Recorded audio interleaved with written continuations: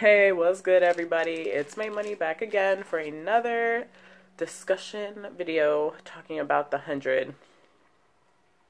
My God. Alright, now, I feel like every single week I'm always like, wow, this episode was crazy. Well, this one, for sure, so far has been one of the craziest this season.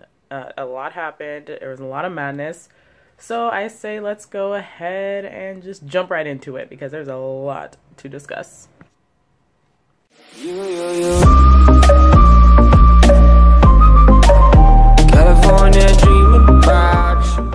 So, overall, this episode was freaking intense. Crazy, had me on the edge of my seat the entire time, emotional, crazy again. And one of the best episodes ever, and very Hunger Games-esque. I know that's what everybody's saying, but that's how we all felt, so yeah. We need to just get right on into this shit because there's a lot. So let's talk about the conclave setup, the whole thing. So let me just tell you about this. I was like in denial that they would kill. I knew that these people were gonna die. All the people in the conclave were gonna die except for one. But I really didn't think that they were gonna like go through with it. And I was just wondering how they were gonna stop this fight. But nah, like this is me. 100 writers, are you really gonna kill everybody in the conclave? Yes, we are. But for real, like, for real? Yes.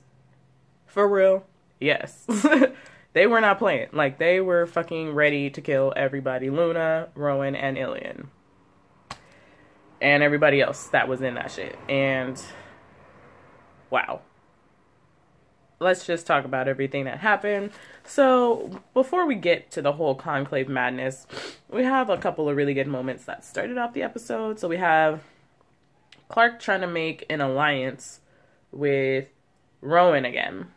Now, when we get into this part, first of all, I'm on Rowan's side when it comes to the whole, like, Clark alliance business, because everything that he's been trying to do with Clark has not worked out. Some way he's been betrayed. He's been very patient. And they only have 3 days left. So now he's just kind of like over it. He's like, doesn't trust her anymore. And they only have a couple days to live anyway. And that's how their people are. And Clark kind of disrespected their culture and everything. So I feel like Rowan like was really over it. He was really over the whole bullshit that Clark was trying to pull. And I get it. Like Sky Crew kind of isn't to be trusted. And that's definitely how the Grounders are feeling. So I get that, and I'll talk about Clark later because that whole shit went down crazy. But Rowan, you know, he's like, dude, you've been mocking our faith. Every time we come to some type of agreement, it doesn't work out. We're running out of time. Your people can't be trusted, even though you might be able to be trusted, but your people be on some whole other shit. Every time we try to do something, some old bullshit happens, you know? So I get where Rowan's coming from. He's over it. He's done. And like, you know, she just dishonored his culture, his people, and, you know, and Rowan is very like, all about honor and all about being, you know, truthful and everything and giving people chances and stuff. But he's also like, he don't take that shit. So I get it, you know. He's done fucking around with Sky Crew and fucking around with Clark. So we have a nice, like, Indra, Octavia little moment there, which I really loved, with, how, like, Indra gave Octavia her, like, sword that she was supposed to give to Gaia, but Gaia didn't accept it, so she ended up giving it to Octavia, which I thought was really just very sweet and just hit me right in the feels because, you know, like, Indra did help Octavia kind of grow into the person that she is now. And Lincoln as well, who is also very close with Indra. So I just really liked that whole moment. I thought it was really nice. And even though Octavia is fighting for her own clan, Indra was saying that, you know, you are my people, which we'll get into a little bit later. And I liked the part with Bellamy, Octavia, and Kane, where Bellamy was like, hey, you know, we're going to make this farewell, or And he was advising her pretty much to, you know, return to her upbringing and like just be that girl under the floor. And like she's not hiding, she's pretty much playing a regular assassin. That's how assassins work, you know. They're in the shadows. They wait for that moment to strike. They're able to fight when they have to, but you know, they're slippery and your death comes before you even know it. That happened a few times in this episode. But I liked how he was just telling her, you know, stay tucked like you were taught. Like that's the way that's your fighting style. And, you know, use that. Otherwise, you know, you're going to tire yourself out or probably be killed by one of these big dudes anyway. So if you really want to win this, you have to fight with your strengths. So that makes a lot of sense. And even though, like, Bellamy, he wasn't able to say to Octavia how he felt about her and, like, apologize to her or whatever it may have been, he still really did pretty much save her life in that moment. So I liked that a lot.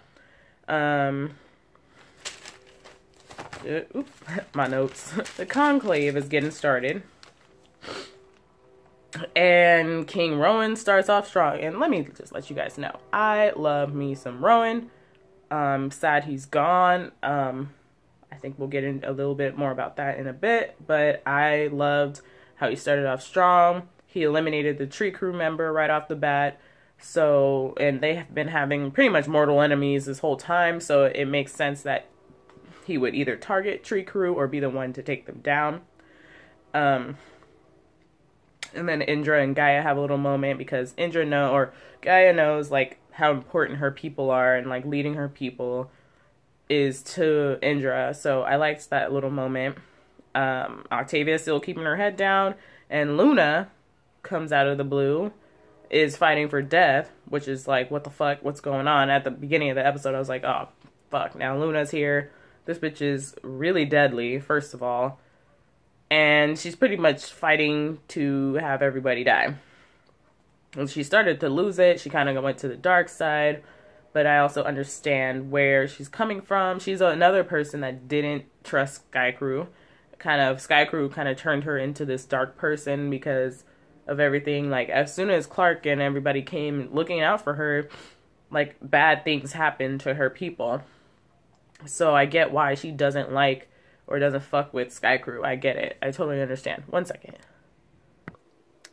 But I will say I'm still on other people's side, you know, when it comes to the whole Luna thing. You know, I agree with some of the things that Luna feels. I understand it, but I instantly was like, I can't fuck with you no more because you're trying to just have everybody die. That ain't cool. We need somebody, so at least somebody in humanity can survive. Excuse me. Allergies have been fucking me up like this whole week. So we have a little moment where luckily Octavia gets away from Luna because she's crazy. Good thing. And she runs into Ilian and they have a little conversation. He's like, I'm not here for you. I'm here for my people. And I really liked Ilian in this story. But what do you guys think? Do you think he was really there for his people or was he there for Octavia? Maybe a little bit of both, but mostly I think for his people. Because he is a strong warrior and he is for his people. He's still a grounder. He still goes by the customs that they all go by. So I get that he was there for them. And I just really liked Ilian's character. I thought he was brave and honorable and like really wise. He had a lot of good things to say. And his character arc was unfortunate because, you know, his whole family, the thing that happened with his whole family and the chip is just horrible. And his death was just shocking. Like, I did not see that coming. Like, I had a feeling he was gonna die, even though I didn't want him to, but I did not see that shit coming. He got the straight up Denise arrow through the throat, like in Walking Dead. Came out of nowhere. I was like, what the fuck? Like, it just shocked me. You know, I do not like Echo. So it was Echo's arrow. And I do not like that character. I hate that bitch. But I will give it to her. She has a good motherfucking shot. That bitch can shoot. So watch out for that bitch arrow because you'll be lucky if you survive one of those. But I was just really sad to see Ilian go. I mean, I feel like he just wasn't in the story that long. And I liked his character, and it's just sad that had such a short run. I wish he could have been there a lot longer. And for Octavia's sake as well, because he was kind of pulling her out of the dark, place that she was in. So, and I like how when she was forced to kill him, or like Mercy kill him, how she said something like that he had previously told her, or reiterated it, about how don't fear death, it's the beginning of the next journey, or something like that. And I really liked that moment. And it's just sad because, like, in that kind of environment, in that type of battle royale situation, you don't have time to grieve the people that you lose. And that's kind of how I felt about it, because the episode was just going like this. It's like all these people that we lost, you couldn't even like grieve through it, and that's kind of what the characters are going through. So I liked how they did that. Some people felt like that was rushed, and I understand that as well, especially for these main 3 characters that we lost. But I get it. In that type of situation, you have 3 days, you're in this fucking battle, Hunger Games situation. You're still being hunted. You're still being, about to die, whatever. Like, you don't have time to grieve. And so they kind of wanted the audience to feel like the same way as the characters in the conclave. Maybe. I don't know. But yeah, let me know what you guys think about that. So we have a nice Bellamy, Rowan, Echo moment. So Bellamy scopes Echo out. He already know who the fuck it is. Kane tells him to go straight up Assassin's Creed. So the Blakes are both doing the whole Assassin's Creed thing. And I wish he could have just fucking choked that bitch out. But of course, no, they're not going to give us what we want. They didn't give us anything that we wanted in this episode. And Rowan interrupts the whole like fight between Echo and Bellamy, and banishes Echo from Asgeda for her dishonorable actions or whatever. And that's another time where we saw Rowan being, a good leader, and not just because she's her people and fighting for her people or whatever. He's like, you dishonor me, you dishonor our people. You can't be fucking around like that, because like if you were to get caught, like everybody would be fucked pretty much. So that, I mean, is painful for Echo, I'm sure, but at the same time, you fucked up, you got caught up, and that's what happens. And she should have known better. She should have known that her king wasn't going to be fucking with that. So I liked that. But what will happen with Echo's character now? I'm pretty interested. I don't really like her like that, but I can see them going somewhere very interesting with that. We'll have to see. Bellamy and Rowan have a really nice talk about Octavia and it just shows that Bellamy loves his sister and has a lot of faith in her. And I really liked that. I really liked that he was still gunning for her no matter what. And he really believed that she could win. And he was the only person really that believed that she could win this fucking fight. And he was the one that advised her to win. And if it hadn't have been for Bellamy, she would not have won, because of like the things that he advised her to do. So yeah, I really liked that moment, and Octavia overheard it. So I think that she really needed to hear that come from Bellamy, because of their rocky relationship that they've been having since the whole Lincoln thing and the whole Pike situation and all of that. And the Blake siblings have both gone through their dark paths, and so like they can't pass blame back and forth to each other, because they both made mistakes. They both have had some dark times. So it's time that they come back together and start supporting one another. And I really liked that. Rowan and Octavia make an alliance to stop Luna's crazy ass, which I really liked. Again, Rowan coming through, being reasonable, being a decent fucking motherfucking person. And it's just unfortunate that he went down the way that he did.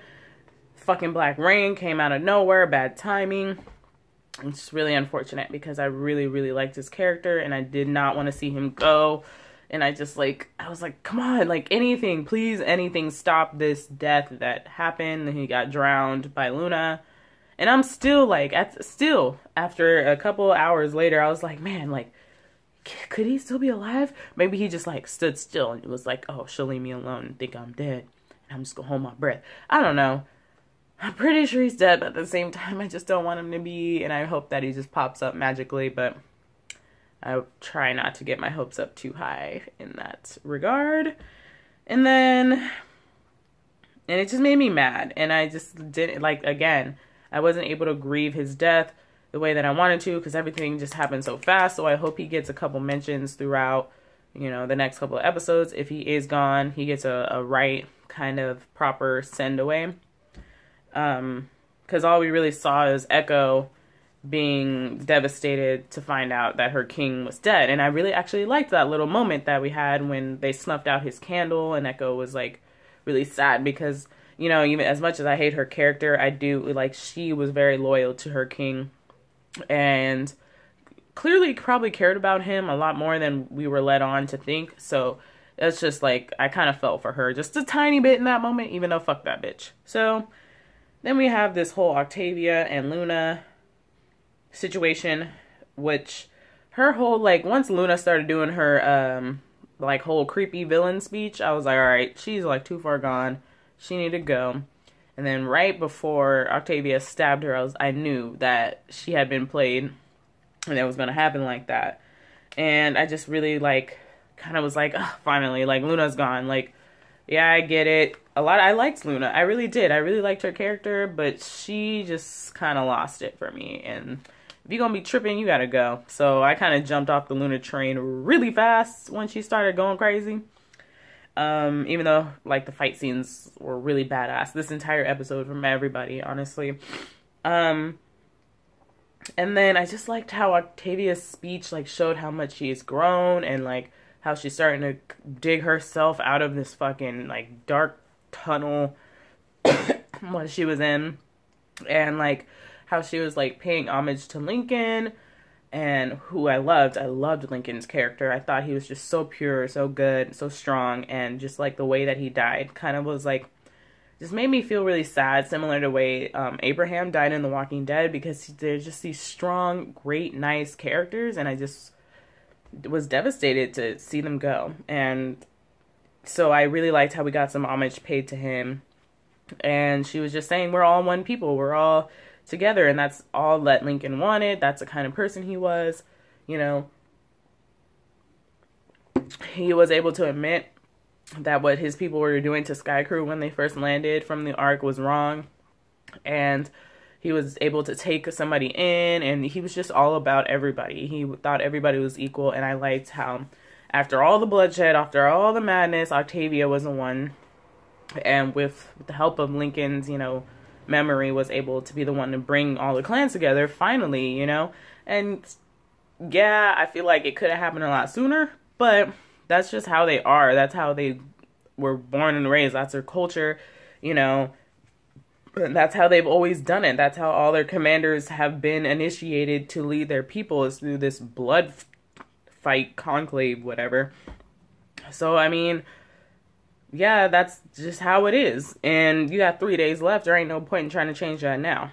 So, I mean, I guess this whole thing was just all about, you know, first of all, a lot of people not trusting Sky Crew anymore. A lot of grounders not trusting them. Even more so now because of the end of the episode. And I get it. Like, they don't trust them. Like, why would you, after everything that's happened is kind of as a result of their actions? So yeah.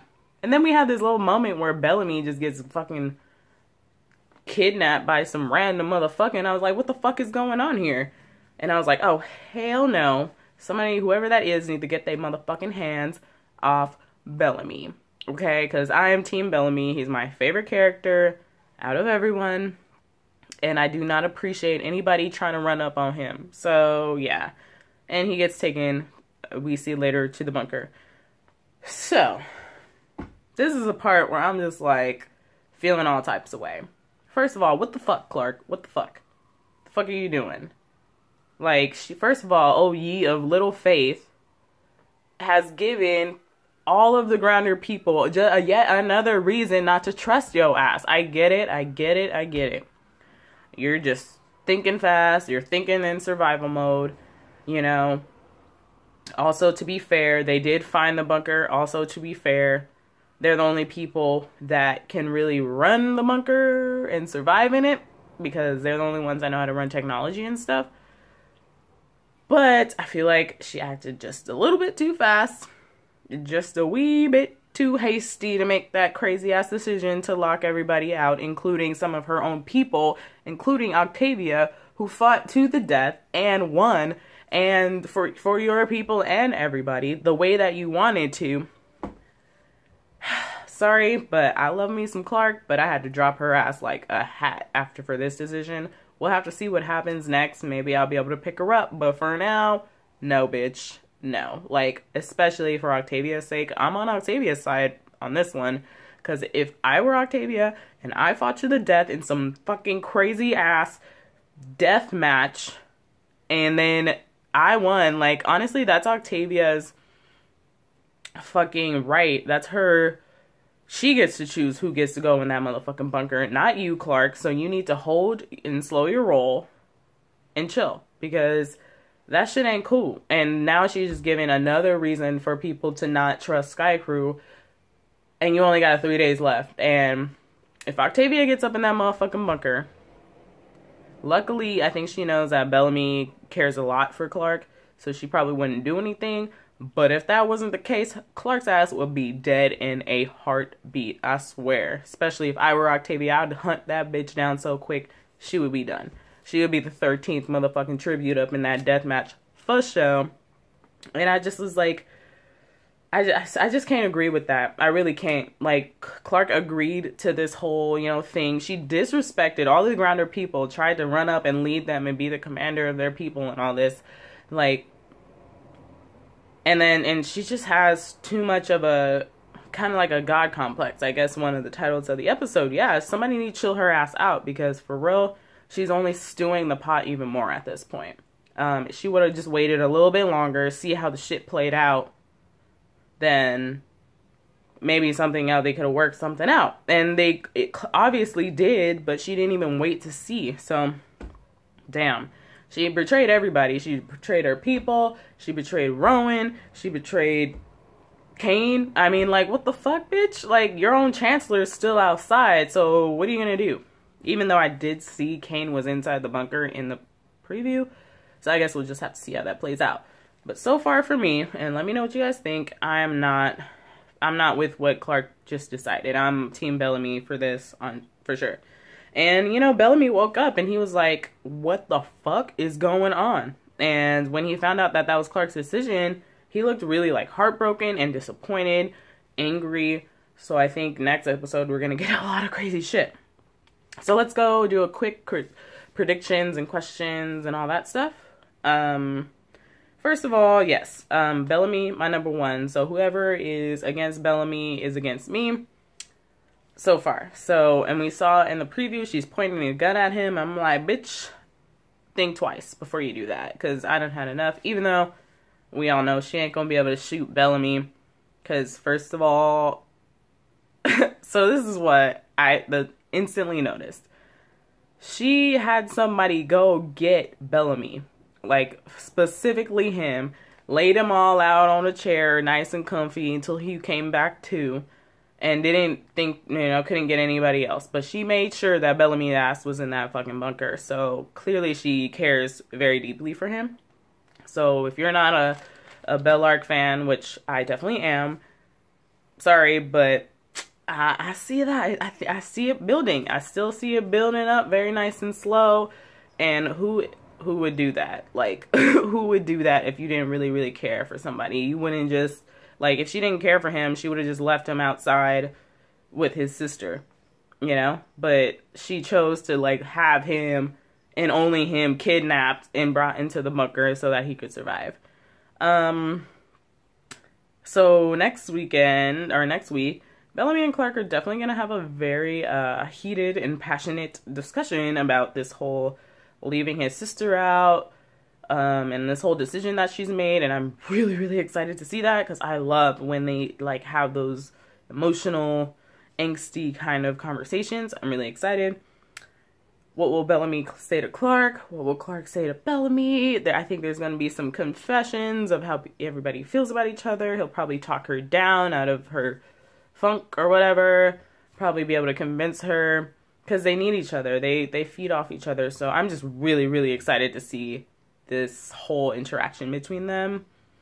Ugh, I can't wait. How will this fight resolve? Will we get a love confession or something? I sure do hope so. How will Octavia and Kane be feeling about this, especially Octavia? Because if I were her, I would be fucking mad. I would be so mad. Like, I think my head would explode if I just went through this horrible, traumatic death match just to be locked out of the bunker that technically my ass won. Like, if she gets to decide who lives and who dies, because she won that whole thing. That was the deal. Whoo, my ass would be mad. So, did Kane get inside? We saw him in the trailer in the bunker. What about Monty? What's going to happen with Monty, Jasper, crew? We didn't see any of that. We still haven't seen any of that in the preview for next week either. So I just want to see how that plays into this, because they're locked out too now. Will we see Raven next episode? What's up with Raven? Jeez, like, we still have a lot of characters we need to come to a conclusion with. And I still don't think we've seen everybody die yet. Do you agree with Clark's decision? Are you on Clark's side, or are you on the other people's side? Everybody but Clark's side. Me personally, I'm a little bit more on the Grounder side on this one. You know, they even though it's kind of a fucked up way to come to a conclusion, especially at the end of the world, it's the end of the world though. So y'all gonna die anyway. And they were trying to be fair and square about it in their own way. And, you know, if that's how that's how their culture is. So, you know, and you just got to respect that. And Clark has not been respecting the other people in the world. You know, she's here for all her people. I get that. But she really kind of betrayed her people and everybody else. And she needed to chill the fuck out. So I'm not with Clark on this one. I don't care what you say. Sorry, I'm not fucking with it. Because, like, say if I was in that show, my ass would probably be one of the people left outside, and I would not be fucking with that bitch. Not at all. I'd be like, Echo, take one of them arrows and shoot through that bitch throat too, because I done had enough of this Juan Hader character trying to rule everybody and telling everybody how to live and how to do this and that. So I guess I'm Team Bellamy on this one, and I just can't wait to see how that resolves. And, like, I just want to see him be like, so why did you just kidnap only me? Like, what's up with that? And, like, they know each other. She knows that he's not going to just be able to sit back and let his sister be outside of the door. So what does she expect him to do? I just can't wait for next week's episode. I think it's going to be extremely, extremely interesting. So, that being said, let me know what you guys thought of this week's crazy fucking episode of the 100. Let me know what you think is going to happen next week. Are you excited for it? Tell me all your thoughts about the questions I've asked. Are you with Clark? Are you with Bellamy? Octavia? Are you sad about the deaths that we lost? Do you miss Luna and Ilian and Rowan? I sure do. Even though Luna lost it, but I still really liked her character. I really miss Rowan. Even though I'm still kind of in denial that he's dead. I'm not sure why. I think it's just the way that he died. I just still can't believe it. Ah, fuck. Ugh. It's so frustrating. I think I just need, like, a solid, like, funeral. Him in a box. We see that he's dead and he's not going to wake up, so that I can just, like, get over it. But, you know, that's me. So, yeah. Alright. So, thanks so much for watching, you guys. Please, please, please comment down below and let me know what you thought of this week's episode of the 100 All Die Merrily.